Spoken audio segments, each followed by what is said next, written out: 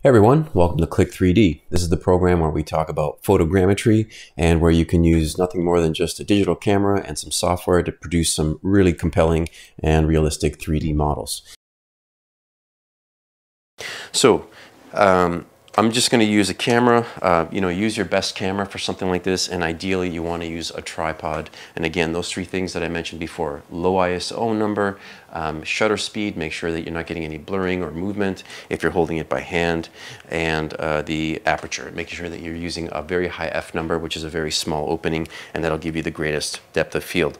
In terms of lenses, usually a macro lens for this type of thing is great. So a 40 or 50 or 60 millimeter macro is good. It means that the distance that you'll be away from the particular impression is going to be a little bit farther, which is okay because you don't want to be like sometimes right on top of it, but you can get kind of close. So what you're going to do is I'm going to approach this in overalls. So I want to get the overall images. Then I'm going to get thirds. So I'm going to try to break this up in thirds or sometimes even closer. And what I'm going to do is try and create like a ring, okay, or try to get different angles. So I'm actually not trying to get perpendicular shots. I want to get slight angled shots. And you can imagine if you have an impression that's very deep, okay, there's a lot of undercuts and things like that, you want to be able to get all the sides, and that's one of the benefits of using the camera and being able to get on different angles. You reconstruct all those particular areas. Now with footwear impressions, it's usually not an issue because they're not very deep, but I like to get different angles and it tends to reconstruct really well.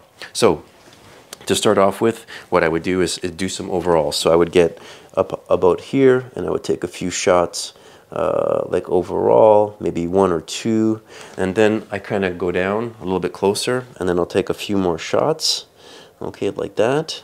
And then what I'll do is I'll get even closer and I'll take a few more shots. And you'll see I'm just kind of moving linearly this way, all right? And I want to get in close. The closer that I get, the better detail that I'm going to get out of this particular model.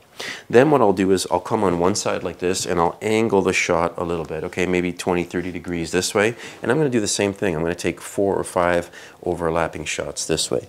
So I would go like this, move over here like that, take another shot like this, okay, and then I would do the same from the other side. So I come on this side and I'll take 1, 2, 3, 4 shots, and again getting in close. What I'll do is I'll put those images up as I'm talking about them so that you can see the kind of range of photographs that I am gathering here from the camera. And then what we'll do is we'll just process them really quickly. But that's the basic premise, just getting a nice wide range of images, starting with overalls and then getting in really close. And don't forget, in some of the images you're going to need to get the scale in there as well.